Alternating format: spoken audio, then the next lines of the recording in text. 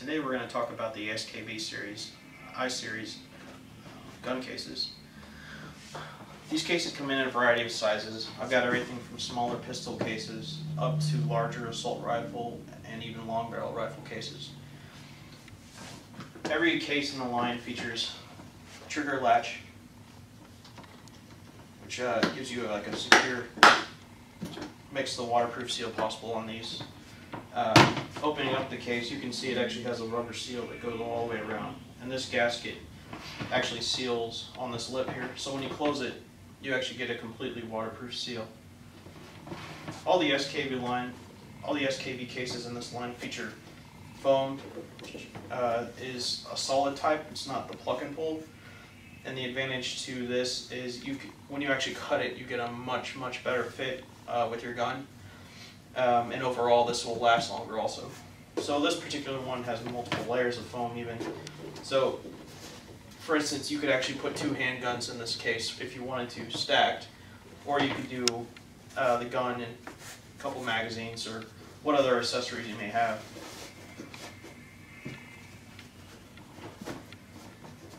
The cases also feature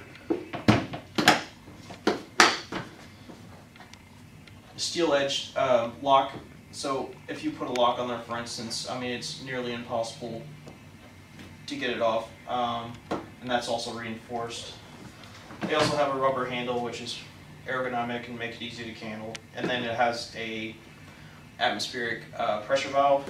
And what this does, since this is a completely sealed case, if you try to open it without that valve, it'd be very hard to open. So what it does is it allows airflow to flow out of the valve, but it doesn't allow anything to go in, like water, for instance. So we're actually going to take this case as a test, and I'll actually show you guys that it is completely waterproof. Some brands say water resistance, but SKB, these are waterproof. So if I take this guy, we'll dunk him all the way down. Just hold him for a second.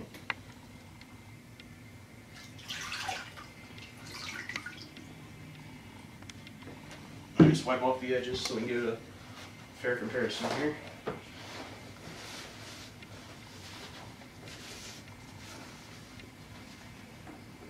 If we open this guy up, you can see, I mean, there's a little water around the seal, but there's absolutely no water on the foam or anywhere around it. We also have a video on cutting the actual foam out, and we'll go over some different techniques we have for that. But as far as the feature overview, on the larger cases they also have roller wheels, so these are actually inline skate type wheels. So I mean, if you get a couple of guns in this, you're going to need a little help getting it around, but that makes them even easier to transport. And then like these have handles on both sides and a front handle. When you first receive your SKB gun case, it'll arrive just like this. It'll have top layer of eggshell and then a bottom layer, and then there's actually, in this particular one, there's another 3 thicker layers, and then there's a bottom skinny layer just for a base. So when you open it up here, you can start to decide how you want to configure it. With this particular case,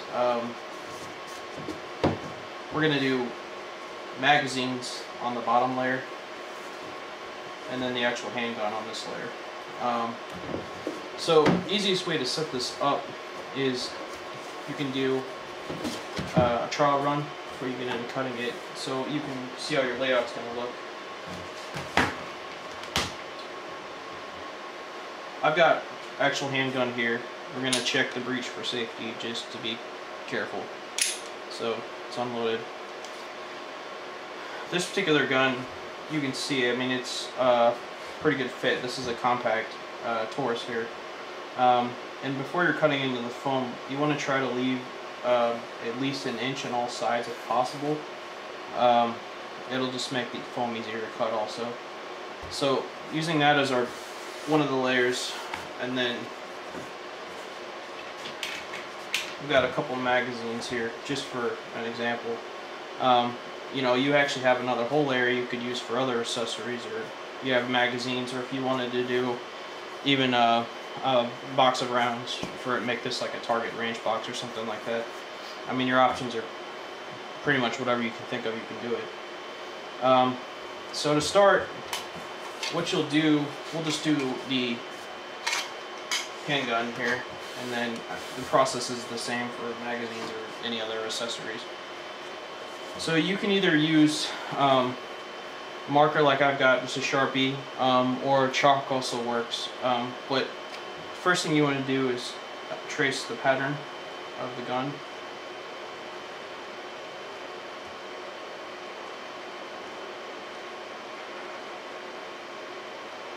And you want to leave the tolerances pretty tight. It kind of gives you a snug fit that way.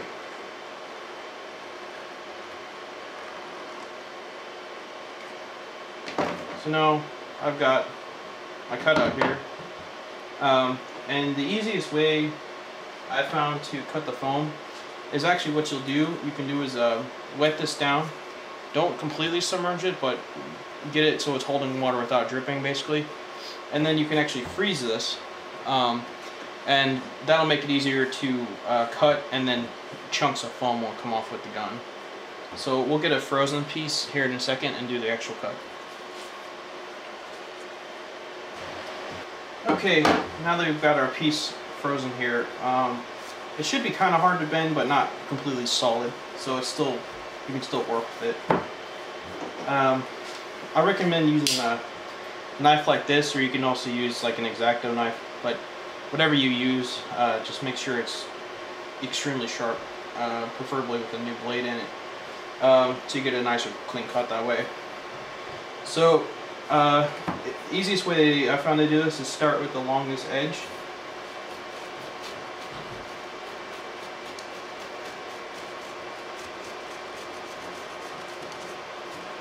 And when you get the corners, if you get on a really tight corner, an X-Acto knife's gonna work better for those. But when you can hear the knife, it basically just cuts right through it, almost like butter, really.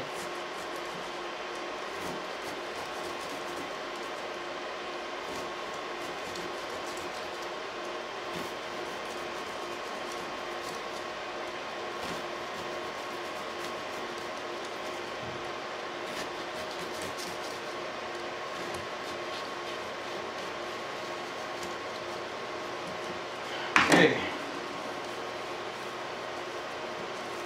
You can see it's mostly cut all the way through, but you'll still have to kind of work it a few times to get all the way through.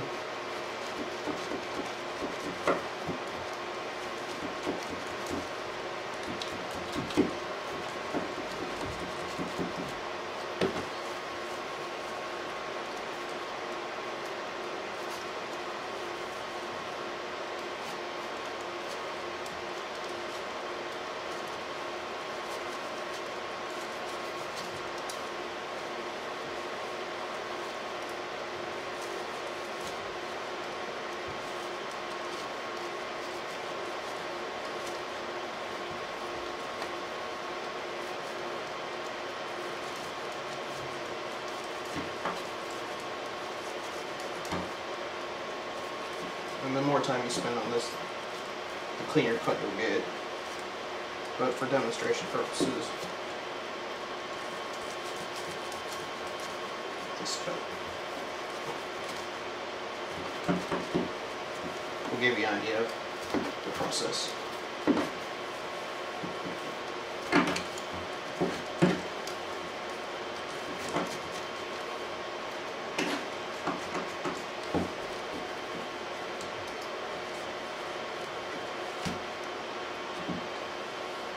Once you have your basic hole, you can clean it up a little bit, clean the edges up. Any other foam, you just see you missed. I mean, you can see it when it's frozen like that, it comes off pretty much a pretty solid piece.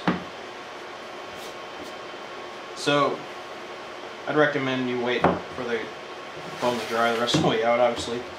But just so you guys can see.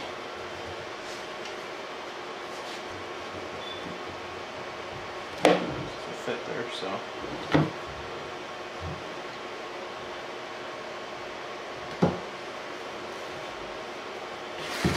And this, get rid of the lines, you know, you can cut a little tighter than that, but you can see, I mean, once it's in there, well, in the case, I mean, this isn't going to go anywhere.